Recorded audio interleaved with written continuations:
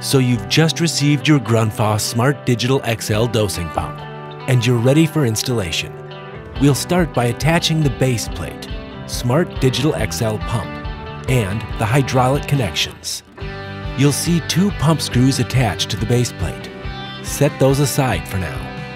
Using 4 screws that match the system material, install and tighten the screws in all 4 corners of the base plate. Place the pump flush against the base plate, leaving the pump hanging slightly over the back edge. Push the pump forward in the direction of the dosing head until you hear a click. That click means the pump is seated on the base plate correctly. Install and tighten the 2 pump screws to secure the pump to the base plate. Now you can install the suction and discharge connections for the hydraulic end of the pump by putting the insert down on top of the O-ring and hand tightening the union nuts. Make sure you do not use metal tools for this step. They can damage the material. Repeat on the other side.